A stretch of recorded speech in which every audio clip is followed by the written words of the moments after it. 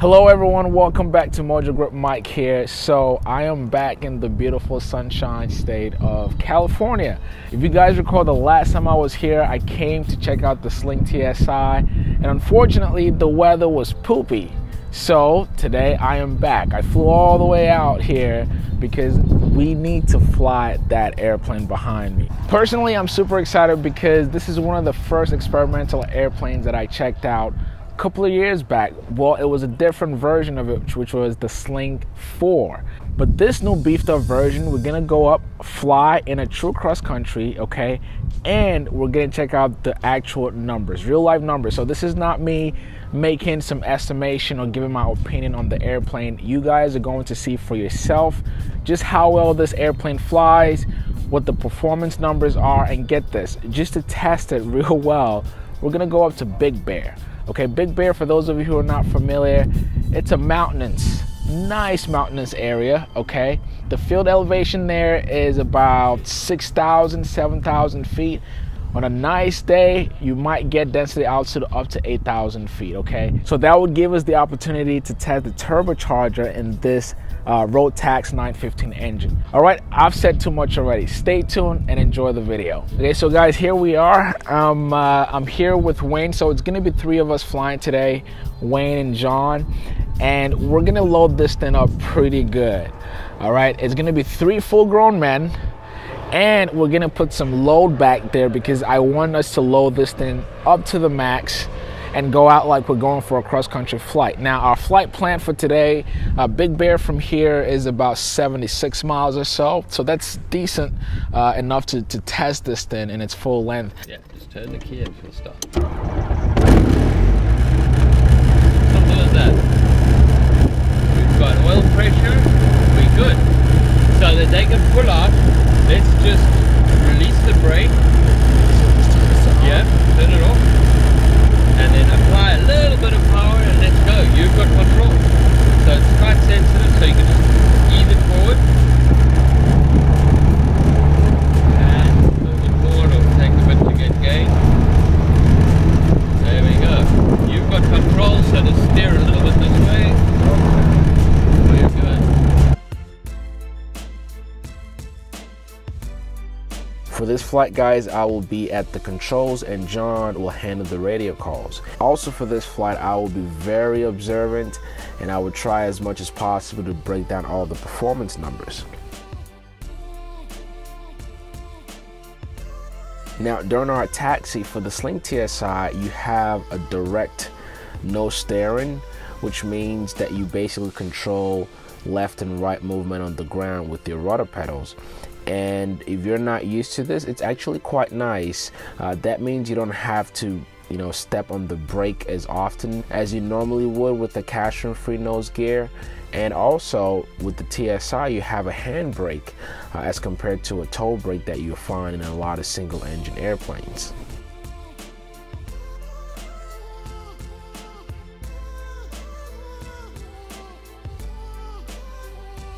Let's start with our run-up here.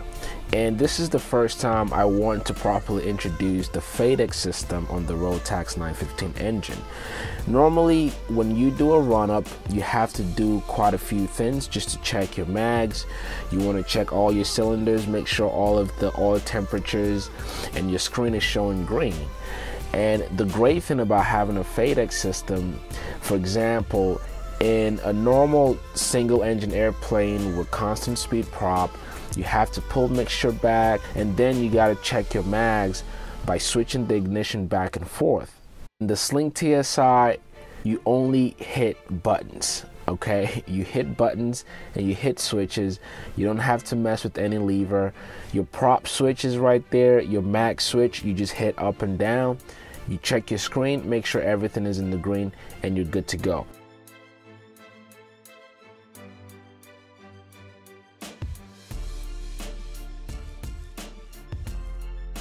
Wind spread on the runway, so it's all going to be good.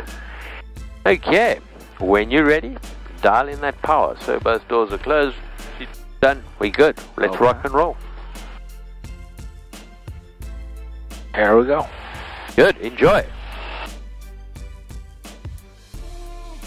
Okay, with full power, we've got Thomas Bridge would like to come in. Let's go fly. Straight up. On takeoff, you can start your liftoff at 55 to 60 knots. Now on this day, I took off around 60 knots and almost immediately did I feel the speed of this airplane. And once we started climbing, I saw between 800 and 1,000 feet per minute. Now, as we climb, let's talk about that engine once again. See, with the Rotax 915, you also have a turbocharger. Now, if many of you recall, when I flew the Sling 4, which is the predecessor of this airplane, when I flew that a couple of years ago, on the climb out, we had to manage the turbocharger on the engine, which meant on takeoff, we activate the turbo, and then after climb for, I believe, you set it for about 5 minutes, and then after 5 minutes, you have to pull that turbo back. That way your engine doesn't overheat. But with the Rotax 915, your turbo is readily available at any point in flight. Okay, throughout our climb, even during cruise, I didn't have to manage the turbocharger. It was just there. So once again, that Fadec system doing its job.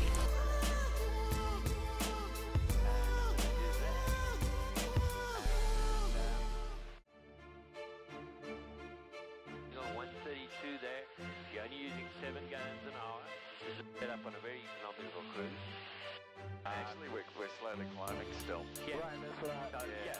So what I want to do now, let's dial this in here. Turn in altitude to 9,000. So dial that to 9,000.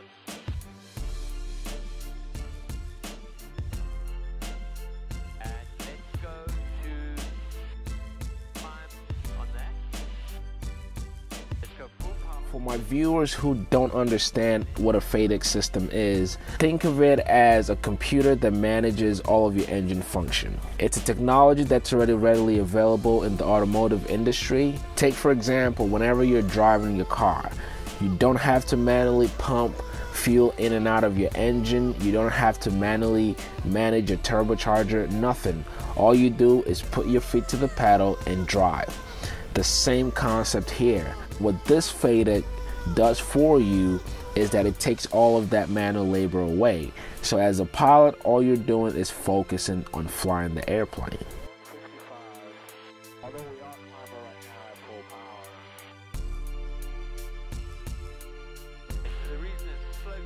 Now let's get back to the flight. The Sling TSi is a light airplane, even for a 4-seater, and that's why it's able to pull and push all of this performance with a tiny engine.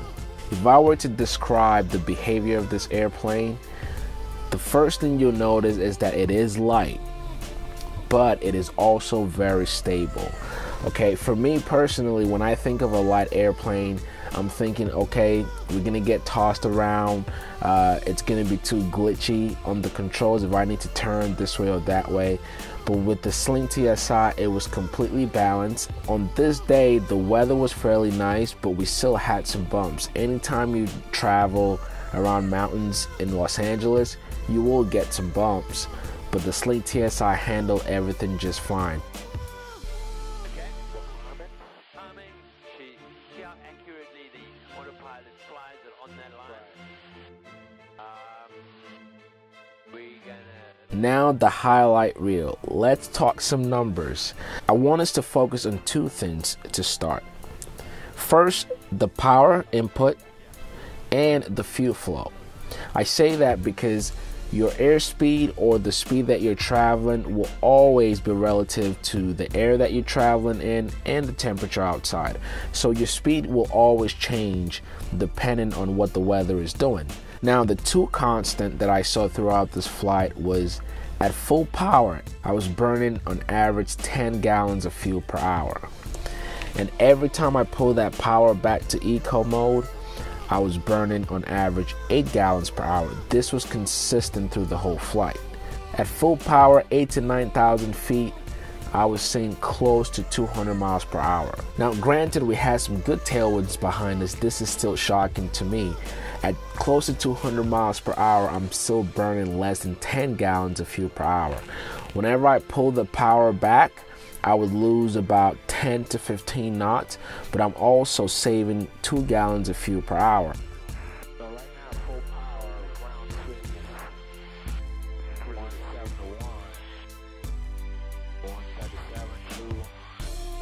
The actual numbers on the screen: true airspeed, I was seeing 149 to 162, 163 knots.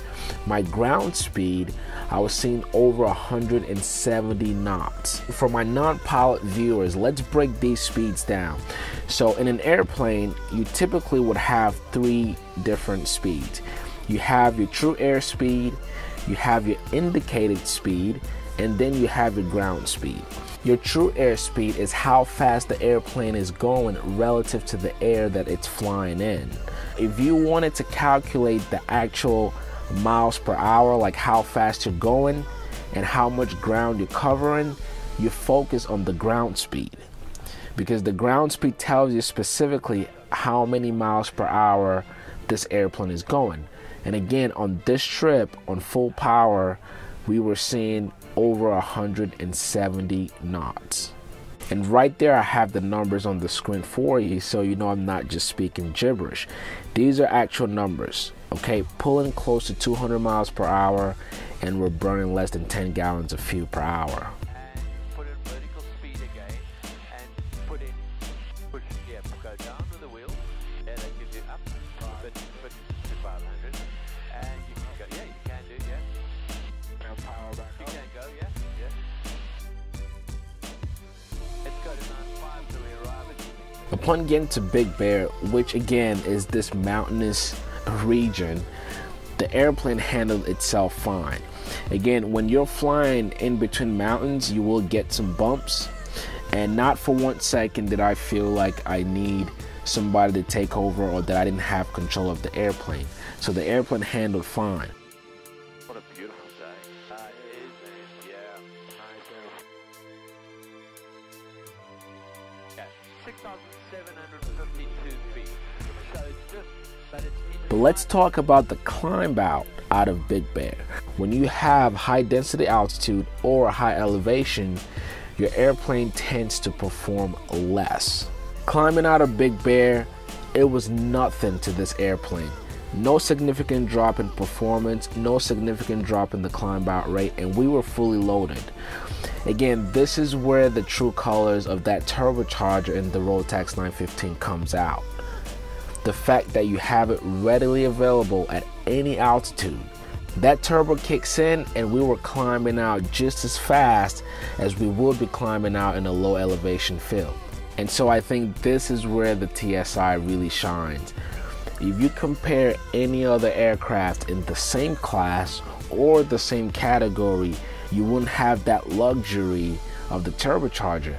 Now, if you did, you would be paying a lot more for that engine or for that aircraft. So yeah, our figures on the website are not nonsense, you know. If you look at that, we 155, we just settle in nicely. On the way back to Torrance, for a pilot who hates flying in the clouds, I think I did just fine, and the TSi handled itself just perfectly. Now, I didn't talk much about the comfort level in the airplane. That's because there's nothing to talk about. It's a comfortable airplane. Visibility is great. If you see me, I'm constantly looking around, and I had no problem sighting traffic or seeing what's close to me.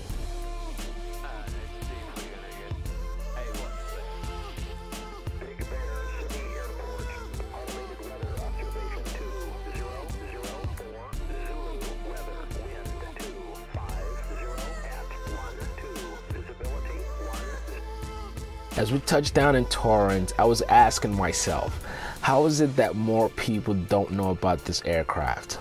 When you think about it, who is this airplane for?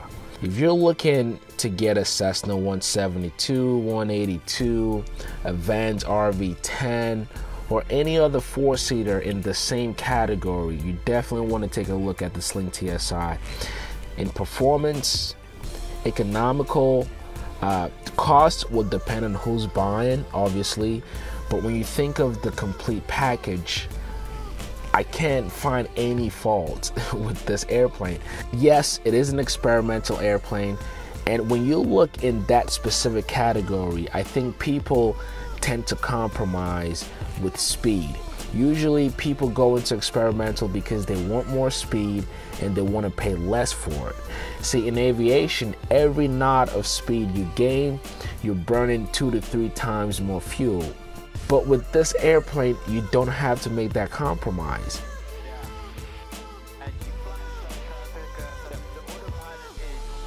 See, for me personally, when I'm looking at an airplane, I'm just not looking at how fast I can go. With an airplane like this, it's not slow, but it's not too fast either. It's just a well-balanced airplane all around. Well, I hope you guys enjoyed this video. I'm sure there's going to be a lot of questions, so please leave them in the comments. I'll try to answer as much as possible. I'll also get the guys at the airplane factory to answer some of your questions. Thank you guys so much for watching. Again, my name is Mike. If this is your first time, be sure to hit that subscribe button for me. There's a lot more videos coming. And give that thumbs up if you truly enjoyed the video. Thanks, and I will catch you on the next video.